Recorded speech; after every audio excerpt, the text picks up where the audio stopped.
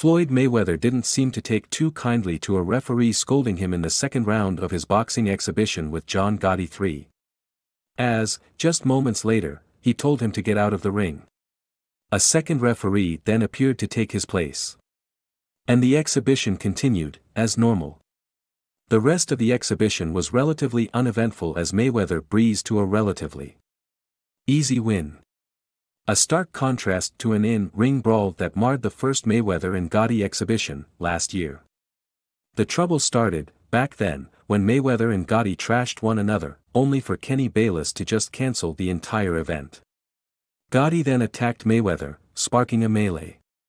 Some things change, and some things stay the same as referee drama once again dominates an exhibition. There were factors in Mayweather's fighting style that showed he still had game, like when it came to footwork, pin-point jabbing, and his counter shots. An ability to conjure up drama was there, too. The referee was correct to point out that one of Mayweather's errant shots were to the back of Gotti's head. An outlawed maneuver. But this was when it all went awry. The referee berated Mayweather, so much so, that Floyd seemingly told him to get out of the ring, perhaps knowing that he had an alternate nearby who could step in and fulfill that role. Gotti is tough as nails, Mayweather said in the immediate aftermath of the fight. The exhibition showed little that we hadn't already seen from Mayweather.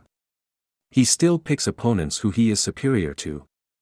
And looked like he could have changed gears, increased his punching output, and potentially have put Gotti into an uncomfortable position.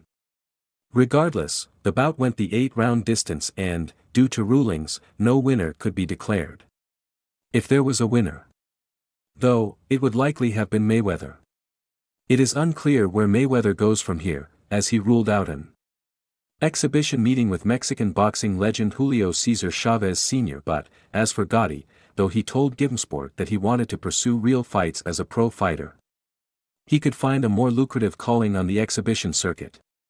Especially if he challenged someone like Jake Paul.